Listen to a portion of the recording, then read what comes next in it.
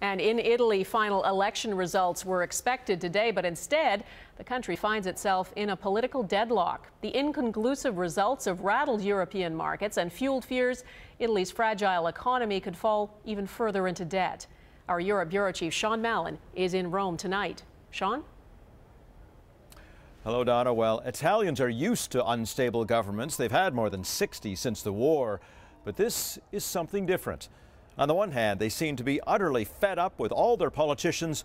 On the other, they've given a chance to a man who would have been finished in most other democracies. Silvio Berlusconi was forced out as prime minister 18 months ago because of Italy's economic troubles. He's been convicted of tax fraud, still faces charges of paying underage prostitutes for sex, but in this campaign, he promised to roll back unpopular tax increases, and he surged to a very close second.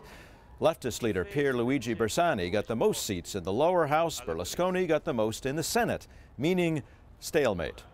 The other big story was the strong third-place showing of a movement led by a comedian, Beppe Grillo.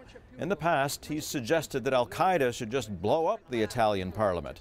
Given his contempt for other politicians, he says he won't participate in any kind of coalition. Italy is in chaos. They're going to have to come to some sort of deal. But it's going to be a very painful few months, certainly until there is some sort of stability, assuming that that stability arrives.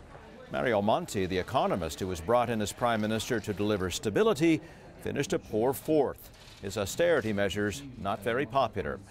Monti remains a caretaker while the other parties bargain to see who can take over.